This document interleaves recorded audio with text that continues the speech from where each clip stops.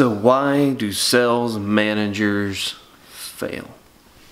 Well, there's a lot of reasons why some of them fail, but I'm going to go a little bit different with this one. I'm going to go, first off, I'm going to talk about new sales managers, and then we'll talk about people that have been in the business for a while.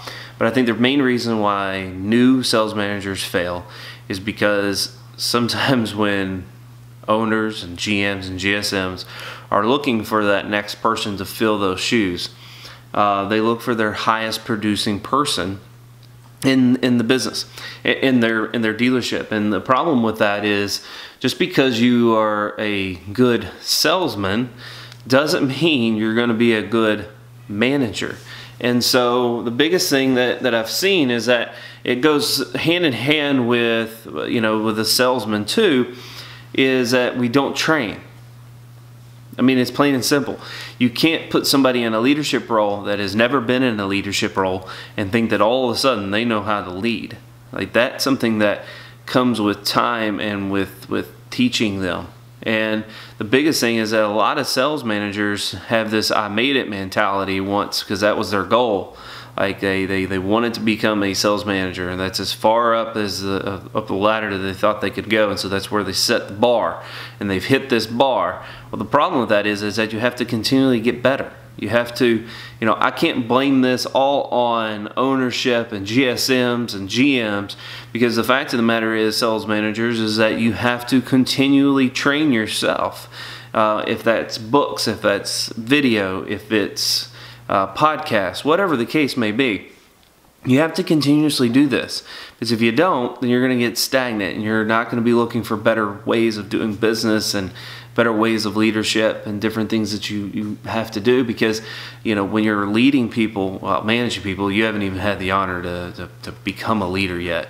But when you're managing people, you have to find out what makes them tick, and each individual person is different. And so when you're doing that, so as a new manager, the reason why you fail is because you don't get taught how to be a manager. You never earn the respect or the ability to become a leader, because you don't even know how it's going to be an actual manager. And so you're trying to learn all these different things and understand that it's a lot to take on when you're tasking deals, when you're doing those things, and you're trying to manage people. I get it, it's a lot, but you have to be able to understand that in order to be an effective manager, you have to continually train yourself, and you have to get better.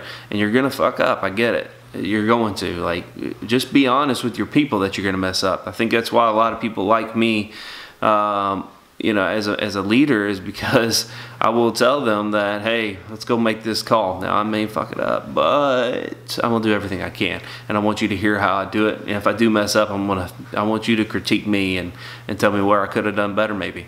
It's fun when you do it that way. And the reason why older sales managers fail is because they don't know, they don't continuously train. And this business is changing rapidly. And some of these old car dogs that have been in this business for a while, and with the old we've always done it this way crap, and they don't continuously change, and they're not continuously training. And so that's their biggest fault, is that a lot of their flaws are getting exposed now because the business is changing so quickly, and these guys have just decided they made it. They got where they're going to be. They've peaked out, and now they don't know what to do.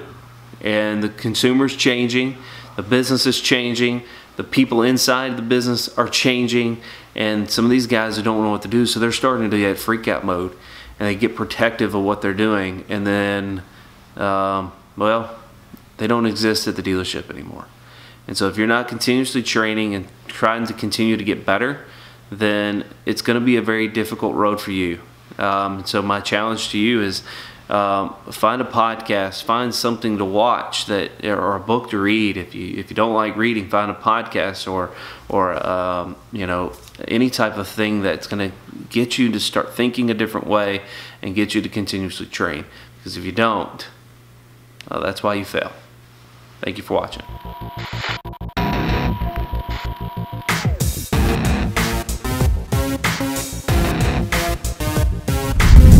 You can hate me right there to say it.